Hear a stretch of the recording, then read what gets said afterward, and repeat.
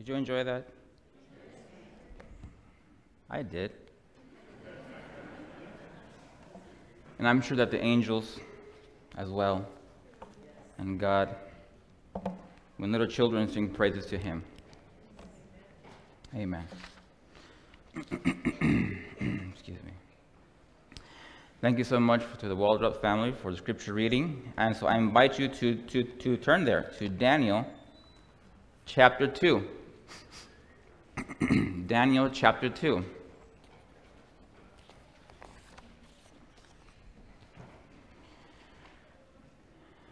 In Daniel chapter 2, if you have been coming to the meetings, you have heard Pastor Michael talking about this dream that King Nebuchadnezzar had and what God did to interpret it through Daniel.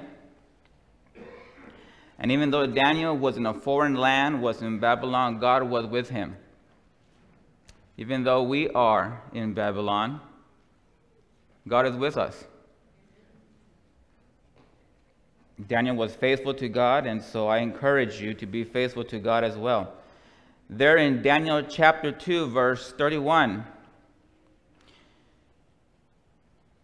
it says, "You, O king, were watching, and behold, a great image. This great image was splendor, was excellent, stood before you, and its form was awesome. This image's head was of fine gold, its chest and arms of silver, its belly and thigh of bronze, its legs of iron, and feet partly of iron and partly of clay." Now look at verse 36. Here he gives interpretation.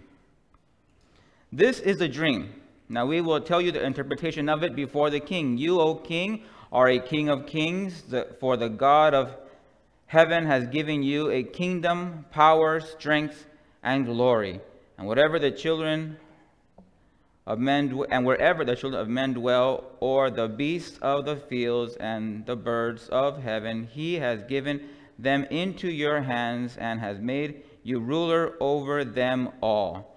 You are this head of what? This head of gold. You are this head of gold. But after you shall arise another kingdom inferior to yours, then another, a third kingdom of bronze, which shall rule over the earth, and the fourth kingdom shall be as strong as iron." And so now, who is this head of gold? It's Nebuchadnezzar.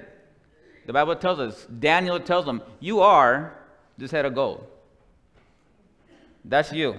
The image had 4 metals: gold, silver, bronze, and iron. And Nebuchadnezzar was really impressed. You can see it there in verse 46. In verse 46.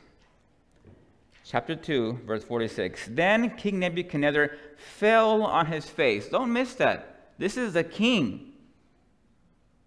And he falls on his face. He's used to having people fall on their face before him. But he is so impressed that he falls on his face, prostrates before Daniel, and commanded that they should present an offering and incense to him. The king answered Daniel and said, "Truly your God is the God of gods, the Lord of kings, and a revealer of secrets, since you could reveal this dream." He was impressed with what God had done. Let's bow our heads as we ask God for His Spirit one more time. Father in heaven, please open our minds, and please come into our minds and into our decision making. In Jesus' name I pray. Amen. He is impressed. Have you ever been impressed with how God has worked in your life? Or maybe in a life that somebody is close to you? You've seen the finger of God that you just know, wow. That is the power of God. But Nebuchadnezzar has an idea, and there we go to chapter 3, verse 1. Daniel chapter 3, verse 1. Even though he was impressed with what Daniel did, with what God did through Daniel, and recognizes your God is really the true God, in chapter 1, Nebuchadnezzar the king made an image of gold, whose height was 60 cubits and its width 6 cubits. He set it up in the plain of Dura in the province of Babylon. Friends, it's not enough to just be impressed with what God does or how we see God work. You have to be content with what God says. We may be impressed how God works in our lives, see miracles in our lives, see miracles in other people's lives. The whole story of the children of Israel is an impression that left you with your jaw dropped if you were there. To see the Red Sea parted. Talk about giving an impression. To see then the Red Sea close on the Egyptians. To see food, manna fall down from heaven. To see the walls of Jericho come down. But yet the people were not content with what God had said. We can be impressed by God, friends, but it is not enough to be impressed by God. You have to be content with whatever God says, with whatever is written in His Word. Nebuchadnezzar was just a head of gold. He may not have said it verbally, but with his actions, Nebuchadnezzar is saying, I don't like what God says. I don't like the way the Bible is written. I don't like the interpretation that Daniel here that God is saying. I don't like that part that says, but after you, another kingdom inferior to yours. I don't like that part. So I'm going to change it. Nebuchadnezzar, like so many, decided to rewrite the Bible to suit his own beliefs and his own desires. Do you see that in the text?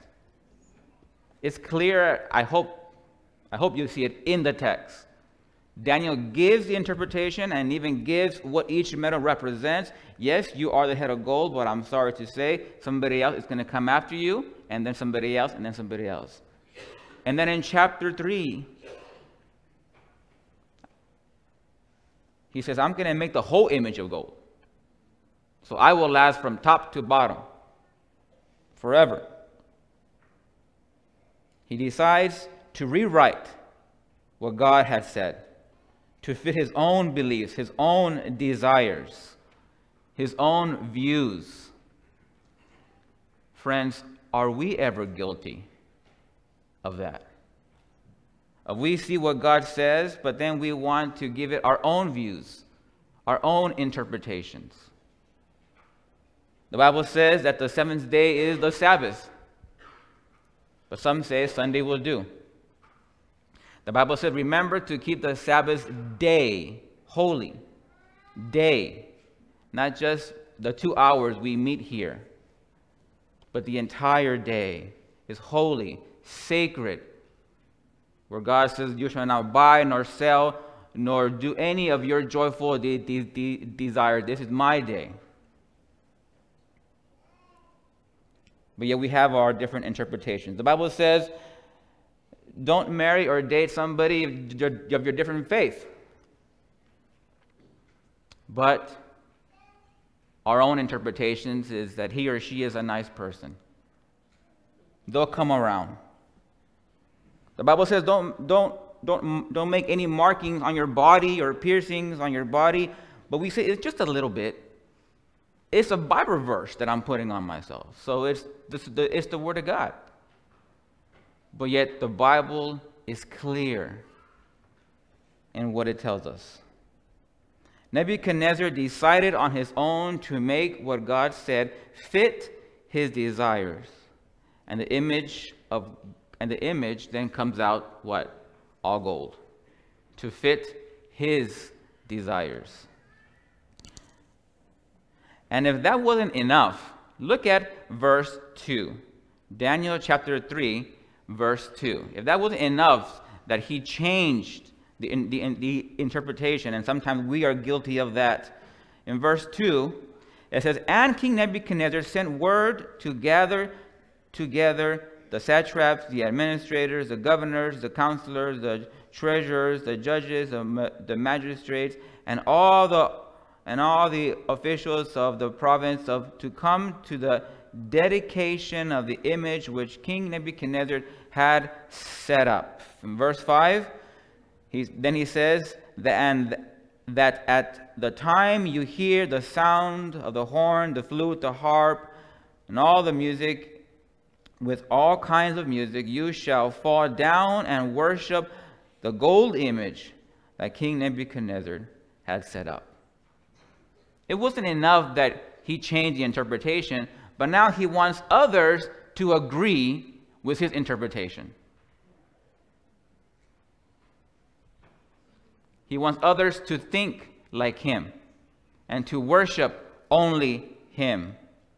Behind forced worship is a desire to make others believe what you believe. Behind forcing someone to worship is the desire to make them think like you think. And we, as Seventh-day Adventists, we disapprove forced worship. Amen? God says, he who is willing, come. We invite, we appeal, we call, but we never force. In the same way, friends, in the same way, we should give just how we support and believe strongly and in biblical, in religious liberty. We should give the liberty of others in worshiping how they choose to.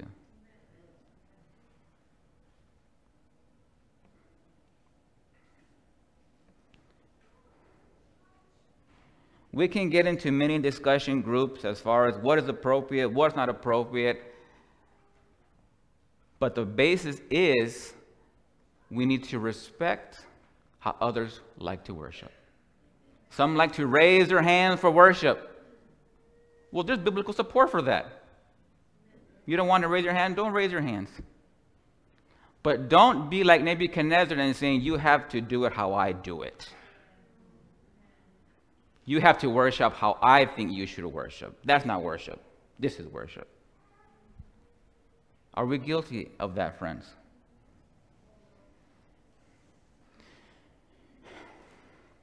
And so that's why we should, just how we want others to give us liberty on what day we worship and how we come to worship and praise God, we should give the liberty to others. If they don't want to worship on the seventh day, that is their choice. If they don't want to say amen, that is their choice. But we still owe it to love them as brothers and sisters in Christian love. Amen. Following Jesus, friends, is something serious, as you see here in the text in verse 6. After Nebuchadnezzar, wanted them to force, you worship my way. In verse 6, it says, and whoever does not fall down and worship shall be cast immediately, not the next day, not next week, immediately into the midst of a burning fiery furnace. Following Christ, being a Christian, is something serious. I know of young people who have missed their graduation, high school and university, because it fell on the Sabbath. And they decided not to go to a secular event because this is the Lord's Day. That's something serious. They settled for receiving their diploma in the mail. I know of a young person who broke a relationship because their boyfriend did not want to believe or study Adventist theology. When I worked at Walmart here in Burleson while I was going to Southwestern, during my last years there at Southwestern, I worked as a cashier. And cashiers make the most money apart from managers. And so it was with the agreement that I would not sell alcohol or tobacco. And at that time, that Walmart did not sell alcohol because of the high school that's so close to it. Now they worked a way around it, and they do. And so it was with that agreement, and they didn't sell alcohol, and there was only one aisle where they sold tobacco, aisle 17. And so they just told me, we'll just never put you in that register. And sometimes you would have customers come in and say, oh, I need a pack of Marlboro Lights. And I said, you're in the wrong aisle. You got to go somewhere else. No, but you can go get it for me. I said, no, I can't. You got to go to aisle 17. Or you can take a step and quit if you like.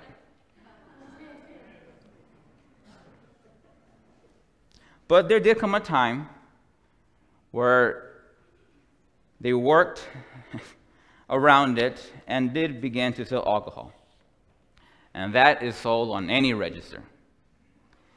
And so I went and see what I can do. If they can transfer me somewhere else. So we have nothing else to do. I can unload. Nope, we don't need unloaders.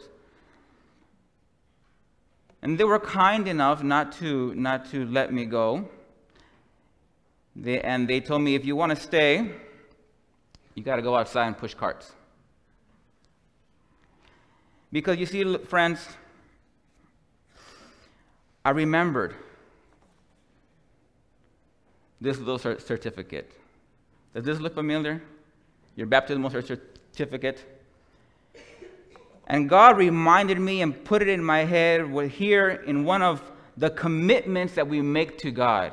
And I'm talking about following Christ is something serious. One of the commitments that I committed to, I believe that my body is the temple of the Holy Spirit and will honor God by caring for it, avoiding the use of that which is harmful, abstaining from all unclean foods, from the use, manufacture, or sale of alcohol beverages, the use, manufacture, or sale of tobacco in any of its forms.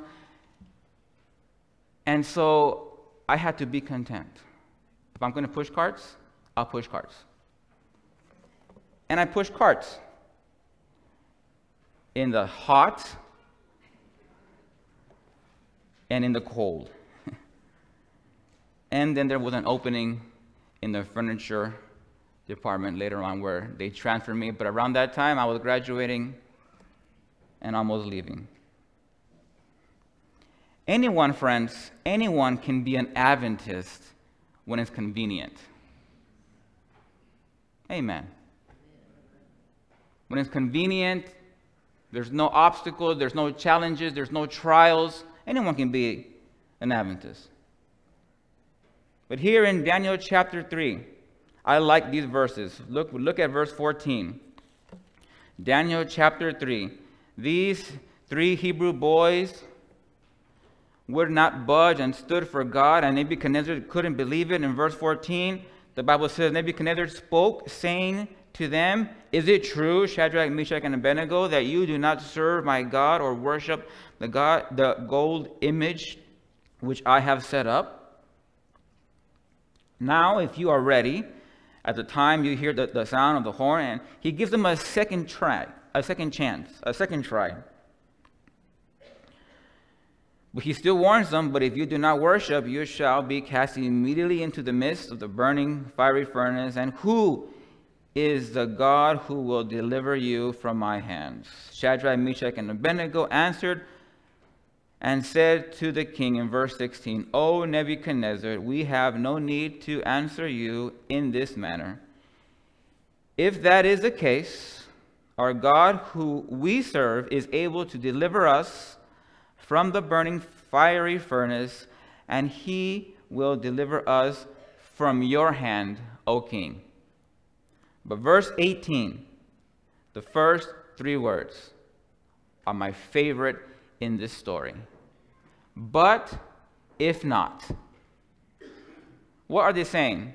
God can deliver us. Sure he can. But if he doesn't, let it be known to you, O king, that we do not serve your gods, nor will we worship the gold image which you have set up. Amen. Man. But if not. Friends, I hope that those words are engraved in your brain. I cannot work on the Sabbath, and God can give me a new job. But if not, I'm still not going to come in on the Sabbath. I can't take that test. Can you schedule me for another day? You see, those hours are sacred hours between my Lord and I. And God can provide for me to take the test on a different day. But if not, I won't take it. I can't hold on to my tithes. I don't know what I'm going to do. I need it to fill in the little expenses. But I know God can provide. So I will give my tithe an offering. But if not, if God doesn't provide, I'm still going to be faithful to him.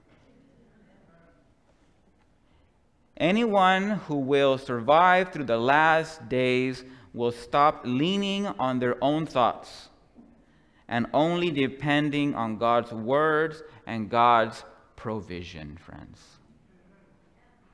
I cannot say how many. I have it written down in a journal of prayers that God had answered. While I was going to Southwestern, there were times that I was tempted to give or not return our tithes. Our two little ones were little ones, and toddlers and babies are expensive. But God provided, friends. There were miracle after miracle. One of them that I cannot stop sharing is our church that we came from the Bronzeville Spanish Church, sent us an offering, a donation. And it came in the mail right at the time that we needed to pay our water bill. For those that live in King, you know your water bill is going to be expensive. And so it just took my wife and I to our knees that God came through. And if you think about it, now I know how churches work and how boards work. That check wasn't written the day before. God impressed in their minds the month before to bring it up at the board meeting. Hey, I wonder how the Charles are doing. Should we give them a love offering? We didn't need it a month ago, but God knew we would have. God knew also that I would be begging and crying, what are we doing with this water bill? And he impressed a month ago the church board and the treasurer, and it came in right at the time. But even if it would not have come in, friends,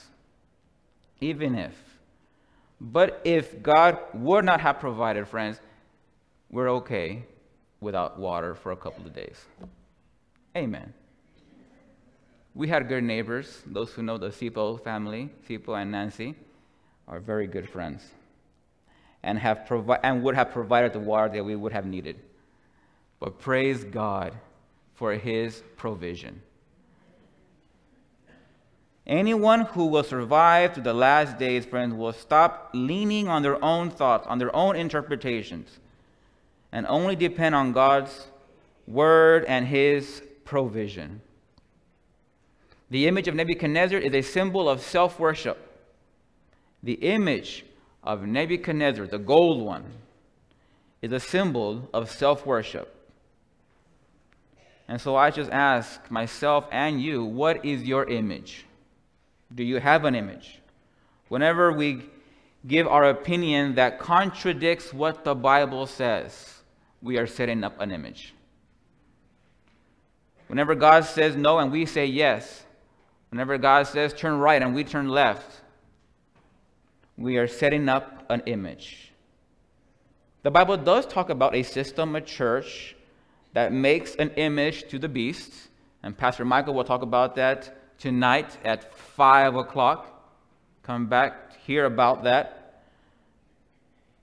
And as Seventh-day Adventists, we spend a lot of time pointing to the beast and false church in Revelation 13. And yes, that is part of the prophecy, absolutely. But don't miss the point. Whenever God says something and we say something else, we are setting up an image of self-worship. An image of self, an image of our opinion, an image of pride. Proverbs 16, verse 5 says, everyone who is proud in heart is an abomination to the Lord.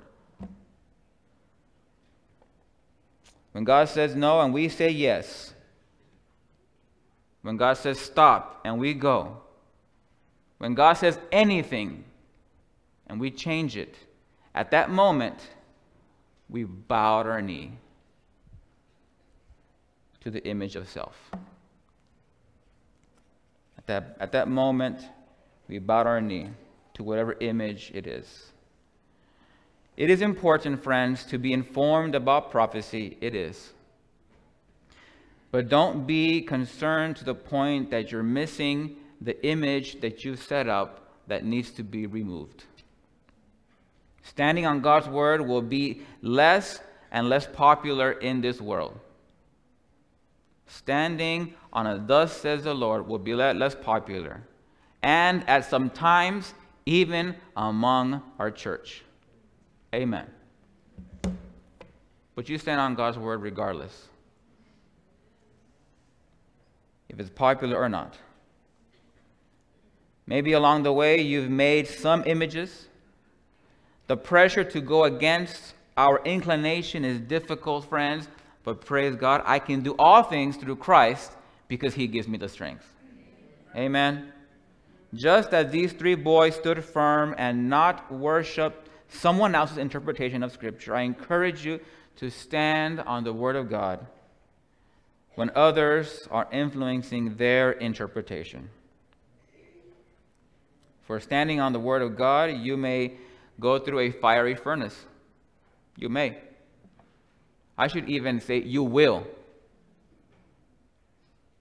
The Bible says those who desire to live godly will suffer persecution. It's a promise. That's okay, because this isn't our home. We're just passing through. And don't forget who was in the fiery furnace when they stood firm for God. Jesus himself was right there. Never forget that you are not alone. God will stand with you. One of my favorite promises is in 1 Samuel 2:30. God says, "For those who honor me, I will honor." Stand for God, and God will stand for you. That simple. You stand for God, and God will stand for you. Look at the meditation in your bulletin. As we are closing here, taken from Counsels for the Church, page 132. By the grace of Christ, you can gain the victory over self and selfishness. Amen. Not by my works, not by my efforts, by the grace of Christ. You and I can gain the victory over self and selfishness as you live his life, showing sacrifice at every step, constantly revealing a stronger sympathy for those in need of help. You will gain victory after victory. Day by day, you will learn better how to conquer self and how to strengthen your weak points of character. The Lord Jesus will be your light. Amen. The Lord Jesus will be your light. He will be your strength, your crown of rejoicing, because what? You yield your will to His will. Because you yield your will to His will. So friends, I encourage you. We are living in the last days. And even if we weren't, who's to say that today isn't my last day?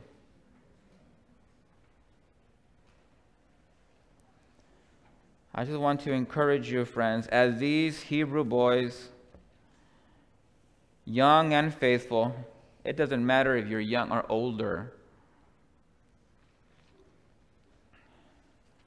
we should stand on a thus says the Lord, and not so much, we can be, I should say, impressed with God's work and His miracle and His provision. But being impressed isn't enough. We need to be okay and committed to whatever He says. To whatever He says. So I just appeal and ask, is there anyone who wants to stand with God?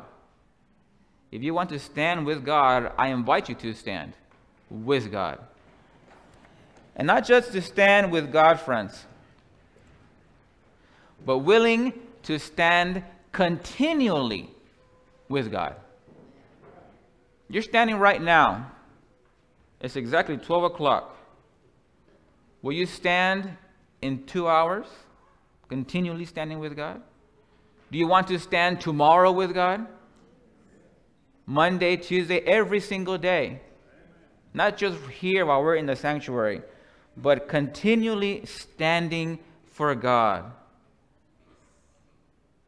Sometimes we may not understand why God allowed things. Sometimes we may question His will, but you can never question His goodness. And God, as He has said, for those who honor me, I will honor. Test Him, and He will. Let's pray. Father in heaven, Lord God Almighty, thank you very much for the example of these young men who stood regardless of the outcome, who stood knowing that you could deliver them, but if not, they were still going to stand. They were willing to sacrifice their lives. Help us to have that faith that we are willing to sacrifice our lives, to sacrifice our jobs, to sacrifice relationships, to sacrifice whatever it may be.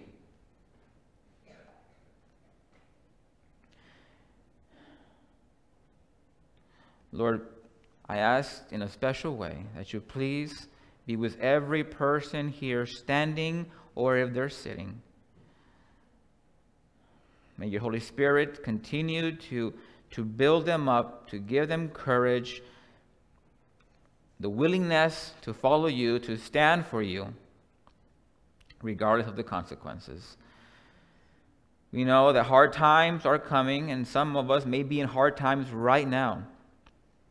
So please give us the strength that we need to continue, the commitment that we need to continue, but above all, the faithfulness also to continue.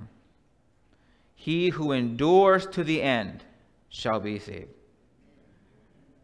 Be with your church here in Cleveland that we may endure, and your church around the world as well. In Jesus' name I pray. Amen. Amen. Please remember.